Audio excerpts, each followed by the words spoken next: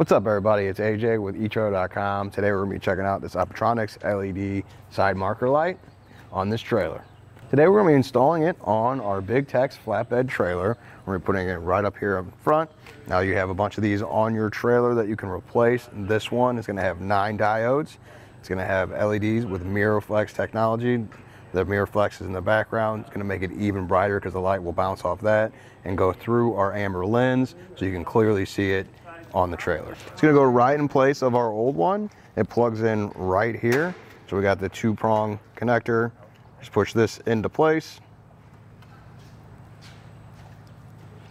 It is a snug fit, so just push down on it like that. And then we can push it in the grommet. And I'm going to not push it all the way in the grommet because we're going to remove it when we're done. You just push through there. It also can be submergible in water, so if you're putting on a boat trailer, that's okay too, and it's DOT compliant. With the lights hooked up, I'm going to turn it on there. We have the tail lights on right now. You can see how bright that light is coming through there on that LED.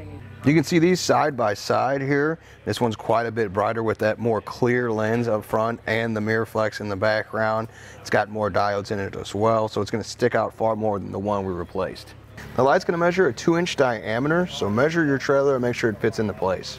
Overall, I think it's going to be a good upgrade for your existing lights, especially if you have incandescents. LEDs are always an upgrade. They're going to last longer and be brighter, and you won't have to replace them as much. Well, I think that does it. Thanks for hanging out, and I hope this helped.